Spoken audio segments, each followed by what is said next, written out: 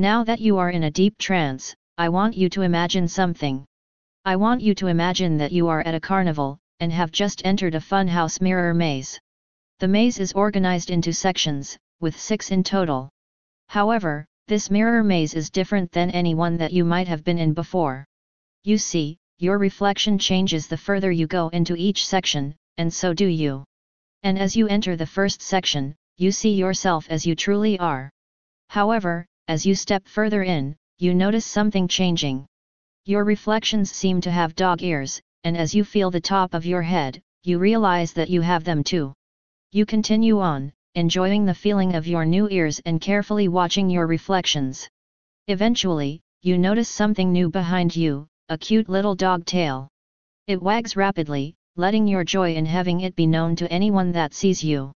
As you continue to wander around the maze, your excitement dies down, and your tail wagging slows to a gentle sway. And just as it has fully calmed down, you find the exit.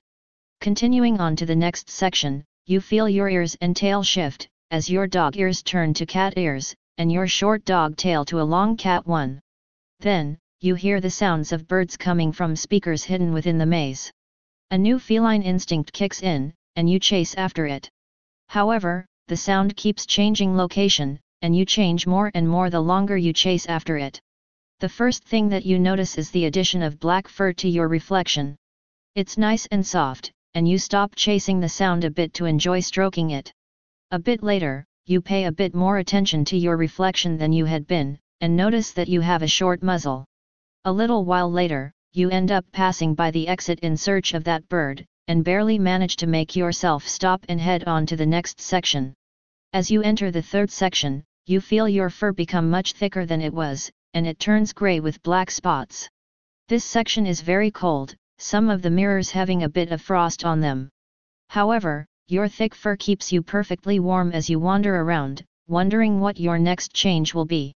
As you go further in, your teeth become sharp and pointy. Unlike with the other changes, you can feel this one without having seen it first. As you walk on, your tail slowly swishing behind you, you notice that your feet have changed, becoming 3-toed paws, any shoes or socks that you were wearing no longer being present or needed. Happy with your form, you soon find the exit to this section and move on. As you approach the next section, finding the air to be just as cold as before, you notice a deep layer of snow on the ground. You wonder why it's there as you enter the next set of mirrors, but quickly find out why as you fall over, finding your movements to not be as they should. Fortunately, the snow absorbed the force of your landing, and your fur does a perfect job at keeping you warm in the frozen substance. You try to stand up, and find that when you try to move one way, you end up moving the opposite way. It takes you a few minutes to manage to stand up like this, and as you try to walk through the maze you fall over many times into the soft snow, but you don't mind. These mirrors are almost completely frosted over, so this section is much easier to navigate, and you find this new challenge fun. When you do eventually reach the exit, you take a few minutes before entering the next section to get used to moving normally again. Once you have, you notice that the next section also has snow in it, but the mirrors aren't covered in frost like in the last one. As you cautiously pass the threshold into it, you're surprised to find that nothing seems out of place. That is, until you glance at the reflections of what should be your arms and hands, and see your foot paws and legs, immediately losing your balance and landing in the soft snow. You move around a bit, and realize that your arms and hands and feet and legs have swapped places. It takes you a bit to get used to this, but you find that you can still walk on all fours relatively normally and decide to do that.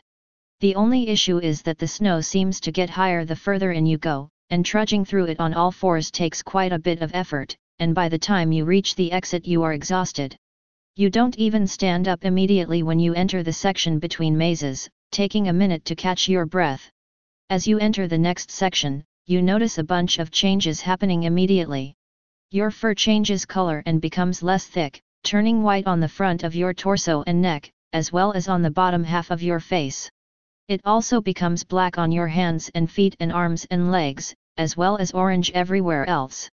Also, your muzzle goes from short to long, and your ears become the canine ears of a fox. Your tail also becomes much larger and fluffier, the fur on the tip of it turning white. You walk through this maze, still feeling worn out from before. On the bright side, the temperature has increased to be comfortable with your new fox fur. As you walk through the maze, you wonder what will change next. However, your question is quickly put to rest when you look at your legs and feet, realizing that they've adapted a digitigrade structure and stance. It feels nice to walk on your paws like this, and after a while with nothing happening, you take a close look at your reflection, wondering if a change happened that you didn't notice. But when you find nothing and look around, you realize that you are surrounded on all four sides by mirrors. You reach out to touch the one in front of you, and find that there's nothing there. Confused, you walk forwards, and find that your reflections all walk forwards with you. In fact, it seems like they aren't reflections at all, but more like a grid of identical yous standing around you for as far as the eye can see. You attempt to get close to the one in front of you, and find that you can get within tail's reach of it despite it seeming to move exactly like you do. You reach out to touch its tail, and are surprised when you feel that touch on your tail as well. You look behind you, all of the other yous moving their heads in sync, and you find that not only is the you behind you touching your tail, but that it is much longer, softer, silkier, and fluffier than it was moments ago. And best of all, there are now 9 of them. You look back at the you in front of you and feel its tails, enjoying the hands running through your own as you do so. The tails are the softest, fluffiest, and most wonderful things that you have ever felt. You move your own tails to embrace the you behind you, knowing that you will embrace yourself as well through the you in front of you, and are almost overwhelmed by how good you feel. You're still feeling pretty worn out from earlier when you crawled through the snow, so you decide to move closer to the you in front of you and to your side until you're all really close together. Then, you lay down on your side and cuddle up to the you in front of you while nuzzling your head into the you by your side. Naturally, you return your affection as you get comfy with yourself, finishing up by wrapping your tails around the you behind you, making that bond you feel with yourself so much stronger as you embrace yourself so lovingly. A few seconds later, a blanket appears over you, trapping in your warmth and making you feel even cozier. Then, the floor turns into a massive and super comfortable mattress that supports all of you, and the ceiling turns into a night sky with a meteor shower happening, the sounds of small critters in the night helping you to relax in this strange but wonderful place. You don't understand why all of this has happened, but that's okay.